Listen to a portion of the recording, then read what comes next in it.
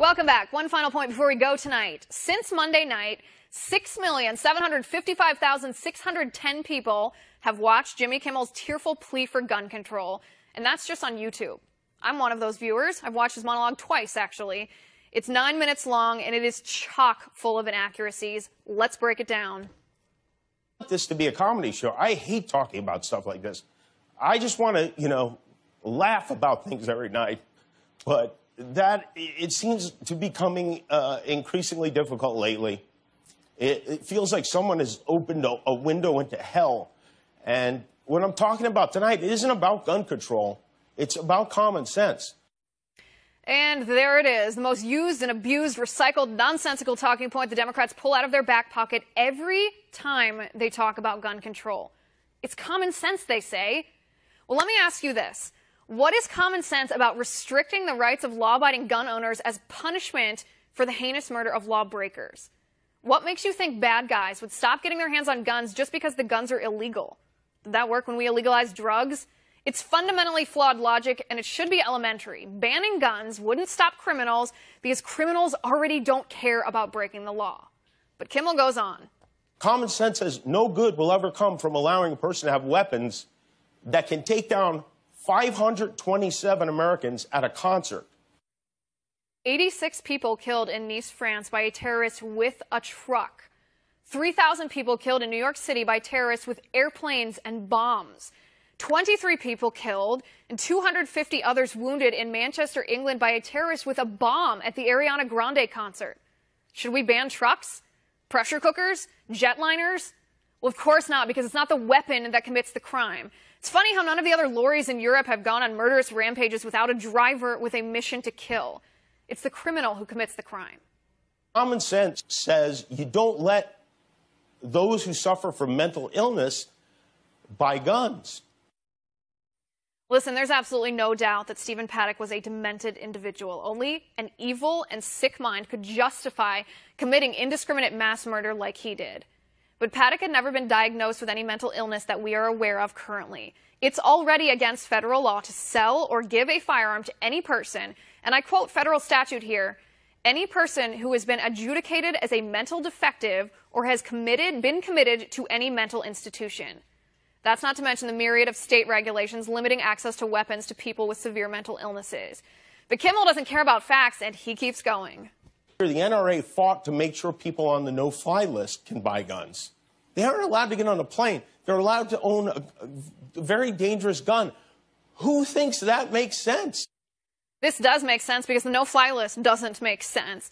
Did you know people are mistakenly put on the no-fly list all the time? Like innocent people? Did you know Senator Ted Kennedy was mistakenly put on the no-fly list? And there's no recourse for American citizens who are accidentally added to this list. It's not just terrorists and terror suspects. Now, it might not be a bad idea to prohibit people on the no-fly list from purchasing firearms, but not until the no-fly list itself is reformed. Just a little research and Jimmy Kimmel would have known that. But no, he'd rather stick to his false narrative. An amendment, I guess, our forefathers wanted us to have AK-47s, is the argument, I assume. Orlando, Newtown, Aurora, San Bernardino, every one of these shootings, the murder used automatic or semi-automatic rifles, which are not weapons you use for self-defense. First of all, Mr. Kimmel, let me get personal for a moment. Maybe you don't use semi-automatic weapons like an AR-15 for self-defense. You're surrounded by security at all times. But many women, especially petite women like me, find AR-15s easier to handle for self-defense or home defense than, say, a shotgun. What message are you sending to women when you push to ban AR-15s? You're telling us we don't know best how to defend ourselves and telling us we don't have a right to do so. Second of all, we don't know yet what kind of weapon Stephen Paddock used. The latest reports say he modified his semi-automatic weapons, but automatic weapons have been illegal in the U.S. for 31 years, since 1986. Please look up your facts before you spew more nonsense. In February, he also signed a bill that made it easier for people with severe mental illness to buy guns legally. Well, that was just false, and Jimmy Kimmel knows that. Democrats lied about the story earlier in the year, but here's the truth of it. Right before he left office, President Obama gave the Social Security Administration power to take away people's right to bear arms without going to court, if the person receives disability from mental impairment that prevents the person from working. The key phrase here that Jimmy Kimmel ignores is taking away people's rights without going to court. What that means is Obama tried to deny citizens due process of law. President Trump restored due process. And then Democrats lied about it. The repeal of the rule still prohibits people who have been adjudicated in court as mentally ill or unstable from purchasing firearms. But that's just it. The Democrats who are using Jimmy Kimmel as their mouthpiece, they don't care about common sense. They don't. They don't care about facts. They don't care that research shows gun control doesn't stop murder. Just look at Chicago. All the Democrats want to do is blame the NRA, blame the weapon, blame Republicans, blame legal gun owners, and blame Donald Trump, and ultimately take away our Second Amendment rights. This is how they start doing that. Is that common sense? And that's my final point. You can reach me on Twitter at Liz_Wheeler. If you liked the show, please send me an email at oann.com/contact. In the meantime, catch us here tomorrow at 9 p.m. Eastern. And until... Welcome back. One final point before we go tonight. If Jimmy Kimmel thinks he can win for gun control by using tears, we should ask him why he conveniently forgot during his tearful broadcast to mention the bulked-up security guards he recently stationed at all the doors of his studio. I wonder if those guards are armed.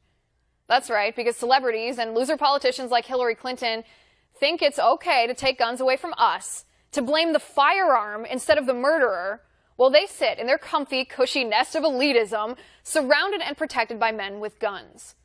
And they call that common sense. I don't know about you, but I have a few questions for the people who want to rush in and grab my guns, the people who claim gun control will stop mass murder. Question number 1. Did the background checks stop Stephen Paddock from murdering 59 people in Las Vegas? No, they didn't. Question number 2. Would increased background checks have stopped him? Probably not. Paddock had no criminal record and no mental health diagnosis that we're aware of. Question number 3. If making guns illegal stops mass murder, how come evil terrorists in Manchester, England were able to kill 23 people at the Ariana Grande concert without a gun? Question number 4. If the weapon is to blame for the crime instead of the criminal who commits the crime, where's the call to ban trucks? 84 people were murdered in Nice, France just last year by a terrorist who used a truck as his weapon. Question number 5. I wish this one could go without saying, but the ignorance coming from the left seems to make it necessary to ask the obvious. Are you aware that fully automatic weapons are already illegal? Question number 6. Doesn't this just prove our point that bad guys who do bad things will find a way even if it's illegal? Question number 7. If the government prohibits citizens from owning certain types of weapons, would you liberals really want to live in an America where only Donald Trump is allowed to have firearms and you're not? Question number 8, and don't even give me your inevitable, but Australia did it and it worked there argument. Australia doesn't have a Bill of Rights. Australians don't have a constitutional right to bear arms. Australians never had to throw off an oppressive government to secure their freedom. And Australia did not implement a buyback program. They mandated a gun confiscation program. Do you know what would happen if the government here tried to confiscate 310 million guns from 310 million Americans? Civil war. I challenge liberals and gun control advocates to answer these questions. Jimmy Kimmel, Hillary Clinton, any liberal who wants to come on my show, have an honest debate, you're welcome on my show anytime. Meanwhile, I'll close with this point. I tend to agree with Kurt Schlichter here, who tweeted, here's why we won't have a conversation about our Second Amendment rights. Because our Second Amendment rights are rights. There's nothing to talk about. And that's my final point. You can reach me on Twitter at Liz_Wheeler. If you liked the show, please send me an email at oann.com/contact. In the meantime, catch us here tomorrow at 9 p.m. Eastern. And until then, have a good night.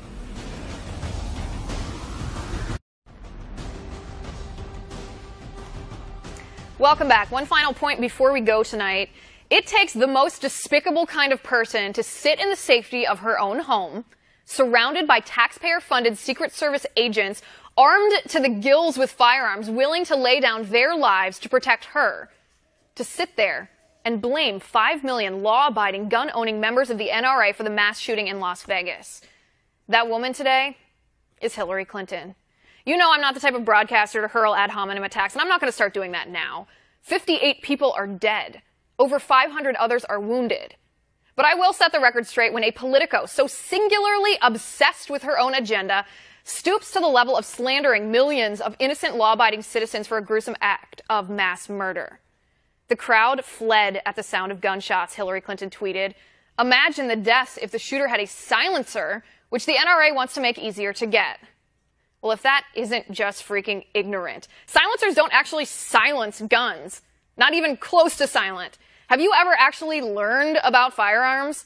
Because you are incredibly ill-informed, not to mention distasteful and disrespectful to make such an ignorant, politically charged comment at a time like this. Do you not care about the people who die just a little bit more than your own political aspirations? Our grief isn't enough, Hillary continued. We can and must put politics aside, stand up to the NRA, and work together to try to stop this from happening again. First of all, you can't say let's put politics aside and blame the NRA in the same sentence. That is, in and of itself, igniting divisive politics, which of course is what you do best. Second of all, we don't know yet what kind of weapon the attacker used. Speculating that it was a fully automatic weapon is just that. It's purely speculative. And the majority of people who are jumping to that conclusion aren't doing so because they're firearms experts who can identify the sounds of automatic gunfire, making an educated guess. No.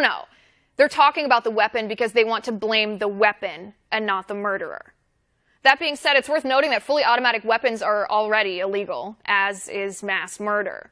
Fully automatic weapons have been illegal since 1986. That's 31 years for you liberals who struggle with logic and math and clearly with history. Let me reiterate. We don't know what kind of weapon the attacker used. What we do know is he was evil, and he plotted and waged mass murder.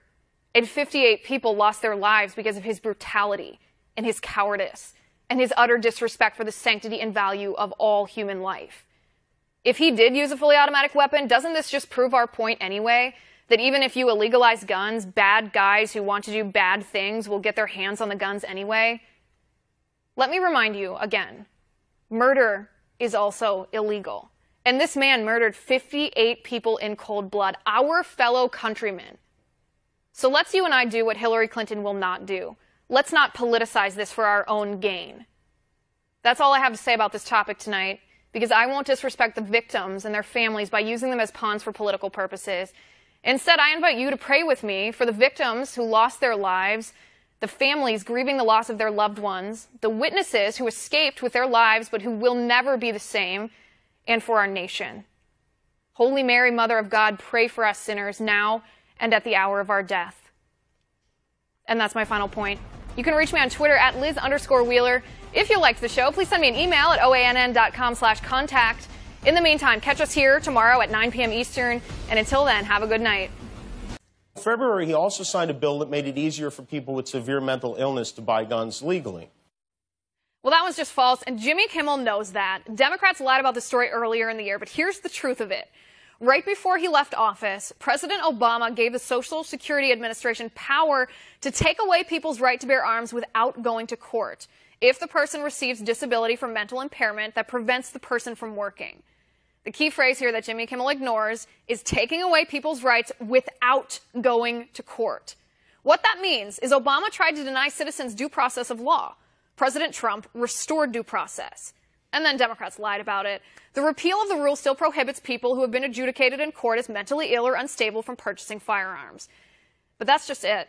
The Democrats who are using Jimmy Kimmel as their mouthpiece, they don't care about common sense. They don't. They don't care about facts. They don't care that research shows gun control doesn't stop murder. Just look at Chicago.